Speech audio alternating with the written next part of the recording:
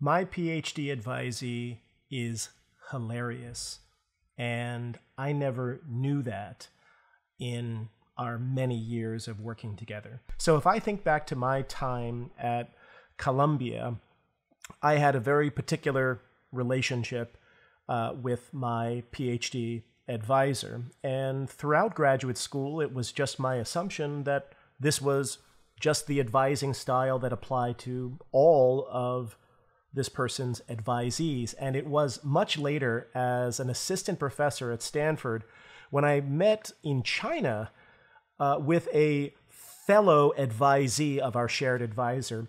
And this advisee told me stories of babysitting for my advisor and having conversations about kind of family and personal matters. And I just remember sitting there drinking my beer being like, who are you talking about?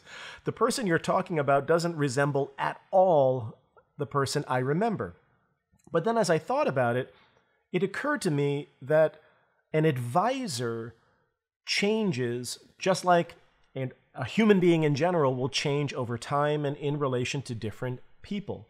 The way I advised when I started at Stanford University at age 27 is different than how I advise now as a 45-year-old. I advise differently now that I'm a parent than when I did before.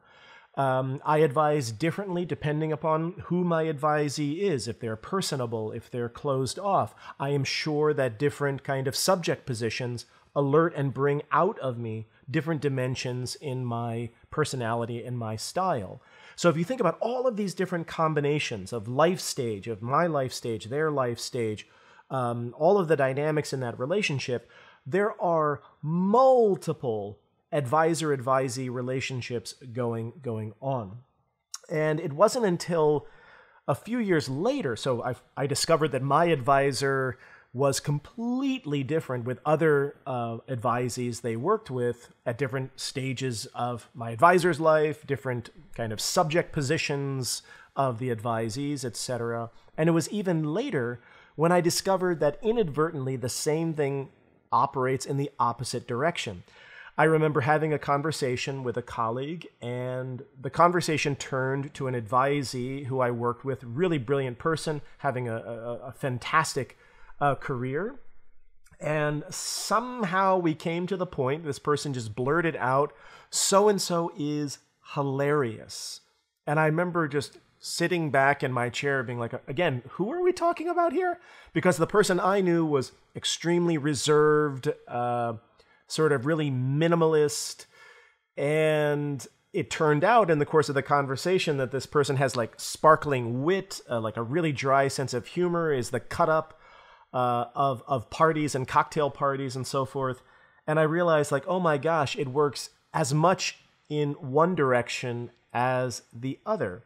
So that when I think I know my advisee after years and years and years of relating to them, in fact, I don't. I have a facet of this person, but as with all relationships, what they choose to let out, to reveal, to withhold, how they themselves are changing over time with their life stages, all of that is changing as well. An advisor never really knows their advisee in some sort of entirety, and an advisee never really knows their advisor. Please keep that in mind no matter which side of this dyad you're on. I'll see you in the next video.